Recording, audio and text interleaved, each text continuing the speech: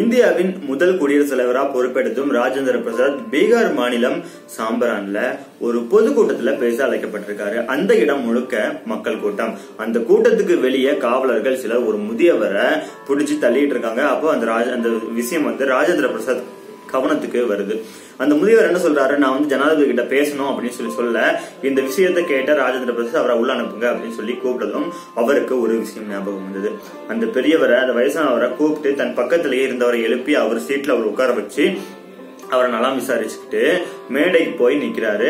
மக்களுக்கு ஒண்ணும் புரியல, யார் இவரு, ஏன் ஜனாதிபதி பக்கத்துல உட்கார்ந்து இருக்காரு, என்ன நடக்குது அப்படின்னு சொல்லி குழம்பிட்டு இருக்கிற நேரத்துல ராஜேந்திர பிரசாத் பேச ஆரம்பிக்கிறாரு. மைக்க பிடிச்சு பேச ஆரம்பிக்கிறார். அவரு இதோ அமர்ந்திருக்கிறாரே என் நண்பர் மியான், இவர் யார் தெரியுமா அப்படின்னு சொல்லி டெஸ்ட் வைக்கிறாரு. ஹாய், ஹலோ, வணக்கம், நான் உதய். இது யார் இவர்கள் நிகழ்ச்சி, யார் இவர் அப்படிங்கிற நிகழ்ச்சி. இந்த நிகழ்ச்சியில 3வது எபிசோட நீங்க பாக்குறோம். இன்னைக்கு யாரை பத்தி பார்க்க போறோம் அப்படின்னா அதுதான் இவரை பத்தி தான் பார்க்க போறோம். அவர் யாரு அப்படிங்கறத ஒரு சின்ன இன்ட்ரோல நான் சொல்லிட்டேன். முக்கியமா இன்னும் ஒரு சில விஷயங்கள் சொல்லணும் அப்படிங்கறது தான். சொல்ல போனா அந்த ஒரு நாள் நிகழ்வை பத்தி தான். அதாவது காந்தி அருந்தும் பால்ல விஷம் கலந்த ஒருத்தர், விஷம் கலக்கிறதுக்கு பணிக்கப்பட்ட ஒருத்தரை பத்தி தான் பார்க்க போறோம். அவர் யாரு, அவரோட தியாகங்கள் என்ன அப்படிங்கறத இந்த வீடியோ ஃபுல்லா பார்க்க போறோம். 1917 வருஷம், அது ஏப்ரல் 15 மதியத்துக்கு மேல சாயங்காலத்துக்கு முன்னாடி அப்படி ஒரு நேரம். அந்த நேரத்துல காந்திக்கு ஒரு அழைப்பு வருது. அதாவது என்ன அப்படின்னா, எங்க வீட்டுல நீங்க தேநீர் விருந்து சாப்பிடணும் அப்படின்னு சொல்லி ஆங்கிலேய அதிகாரி ஒருத்தர் எர்வின் அப்படிங்கிற ஒரு பேரு கூப்பிடுறாரு. சரி, எதிரியாவே இருந்தாலும் நம்மள அன்பா அழைக்கும் போது நம்ம போய் அவங்களுக்கு மரியாதை செலுத்தணும் அப்படிங்கிற ஒரே காரணத்துக்காண்டி காந்தி அவர் கூட சில காந்தியோட தொண்டர்களும் சில நண்பர்களும் சேர்ந்து அவங்க வீட்டுக்கு போறாங்க. அவங்க வீட்டுல போனதுக்கு அப்புறம் காந்தியும் அவங்களோட கூட்டாளிகளையும் அழைச்சி உட்கார வச்சு விருந்தோம்பல் பண்றாங்க. அப்ப என்ன ஆகுது அப்படிங்கிறது தான் ஒரு நூல்ல, அது நூலுக்கு பேர் என்ன அப்படின்னா சம்பரான் கே ஸ்வதந்திர சேனானி அப்படிங்கிற ஒரு புத்தகத்துல சொல்லப்பட்ட சொல்லப்பட்ட கதைகளை தான் நான் இப்ப சொல்ல போறேன். அவர் பேர் சொல்லியிருந்தேன் இல்லையா, எர்வின் அப்படிங்கிறது. சதி திட்டத்தை தீட்டினதே இவர் தான். உணவுக்கு பிறகு பால் அருந்தும் வேளையில அவரை கொல்ல, காந்தியை கொல்லதுக்கு திட்டமிட்டாரு.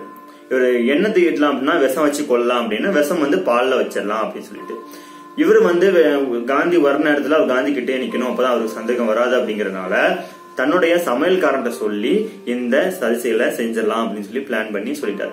ஒருவேளை சமையல்காரன் அப்படிங்கிறவங்க இந்தியன் தான், ஒருவேளை அவன் கொல்ல மாட்டான், விஷம் கலக்க மாட்டான் அப்படின்னா என்ன சொல்லி மறக்கலாம் அப்படின்னா அவர் என்ன சொல்லியிருக்காரு, உன்னுடைய குடும்பமும் நீயும் சரி இதுக்கப்புறம் என்னைக்குமே வெளியே வர முடியாம சிறையிலே நல்லா வாழ்வீங்க, எங்க சிறையோட தண்டனைகள் எப்படி இருக்கும் தெரியும்ல அப்படின்னு சொல்லி அவன் மாட்டி வச்சிருக்கான். என்னதான் நம்ம நாட்டோட சுதந்திரம் அப்படின்னாலும் குழந்தை குட்டிகளை ஃபர்ஸ்ட் பார்க்கும்போது நம்மளோட குடும்பம் தான் முக்கியம் அப்படின்னு சொல்லிட்டு சரின்னு சொல்லிட்டு அவரும் ஒத்துக்கிறாரு. எர்வின் மற்றும் அவருடைய சகாக்கள், பணிபுரியவங்க எல்லாருமே சேர்ந்துட்டு காந்தியை வரவேற்று அமர வச்சுட்டாங்க. எர்வின் தன் பணியாளர் காந்திக்கு பால் கொடுக்க கூப்பிடுறாரு. ஆனா சமையல்காரரோ ஒரு வித பதற்றத்தோட வேண்டா விருப்பா அதை கொடுக்கிறாரு. ஒருவேளை சமையல்காரர் காந்திக்கு விஷம் கலந்த பாலை கொடுக்கவில்லை என்றால் குடும்பத்தோட சிறையில் சில நேரம் பண்ணியிருந்தார் இல்லையா, அந்த விஷயம் அடிக்கடி ஒரு அசரீரி மாதிரி அவர் காதல விழுந்துகிட்டே இருக்கு. நாட்டுக்காக போராடும் ஒருவரை கொல்வது எவ்வளவு பெரிய பாவம், ஆனாலும் தன்னுடைய குடும்பத்தை நினைக்கும் போது சுயநலவாதியா தான் இருக்க முடியுது அப்படின்னு சொல்லிட்டு அவரு ஒத்துக்கிட்டாரு. காந்திக்கு பாலை கொடுக்கும் அதே நேரத்துல பாலில விஷம் கலக்க செய்யும் எர்வினின் சதி செயல் அப்படிங்கறத இதுல பால்ல விஷம் இருக்கு, இது இவர் தான் கலக்க சொன்னார் அப்படிங்கிற விஷயத்தையும் சபையிலேயே போட்டு உடைச்சிட்டாரு. இதனால காந்தி அந்த சதிச்சில இருந்து தப்பிச்சிட்டாரு. இதுக்கப்புறம் அவருக்கு போராடுறதுக்கு ஒத்துழையாமை இயக்கம் அப்படிங்கிற ஒரு விஷயத்துல போராடுறதுக்கு நான் போனோம்னு சொல்லிட்டு அவர் கிளம்பி போயிட்டாரு. ஆனா அதுக்கப்புறம் என்ன நடந்துச்சு அப்படிங்கறத யாருக்குமே தெரியல. இந்த இந்தியாவும் மறந்துடுச்சு, யாருக்குமே தெரியல. இந்த விஷயம் தெரிஞ்ச ரெண்டு பேர், ஒன்னு காந்தி, இன்னொன்னு ராஜேந்திர பிரசாத். காந்தி துரதிர்ஷ்டவசமா அவர் இறந்துடுறாரு. கிட்டத்தட்ட 1950 அப்பதான் இந்திய குடியரசாவது. இந்திய குடியரசின் முதல் குடியரசுத் தலைவரா ராஜேந்திர பிரசாத் தேர்ந்தெடுக்கப்படுறாரு. ராஜேந்திர பிரசாத் ஒரு கூட்டத்துல சொன்ன மாதிரி, அதாவது அந்த மறந்துட்டேன், அந்த சமையல்காரோட பேரு பட்டாக் மியான் அப்படிங்கிறாரு. பட்டாக் மியான் பட்டாச்சாரியாரா சம்திங் ஏதோ ஜாதி பண்ண மக்களுக்கு பட்டாக் மியான் அப்படிங்கிறவர் தான். தன்னுடைய எஞ்சிய நாள் முழுக்க அவர் அவர் என்ன கஷ்டப்பட்டார் அப்படிங்கறத நான் சொல்லணும். அதுக்கு முன்னாடி ஒரு சுவாரஸ்யமான விஷயம், 1950 அவர் வந்து பண்றாரு இல்லையா, அப்ப அந்த முதியவரை கூப்பிட்டு தன் பக்கத்துல உட்கார வச்சு, இது யார் தெரியுமா, இவர் தான் நம்மளுடைய தேசப்பிதா காந்தியடிகளை கொல்ல விடாம தடுத்தாரு, இவர் மட்டும் இல்ல அப்படின்னா அன்னைக்கு காந்தியடிகள் அன்னைக்கே செத்துருப்பாரு, இன்னைக்கு 1917 செத்துருப்பாரு.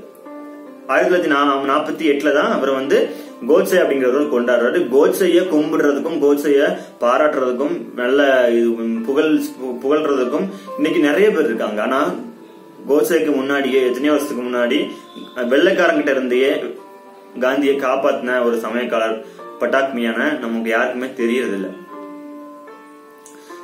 அப்போ அவர் சொல்றாரு, பட்டாக் மியான் அப்படிங்கிறவர் வந்து அப்ப காந்தியை காப்பாத்திட்டாரு. ஆனா அதுக்கப்புறம் என்ன நடந்துச்சு அப்படின்னா, தன்னுடைய கிட்டத்தட்ட இளமை காலம் முழுக்க அவர் சிறையில தான் இருந்திருக்காரு.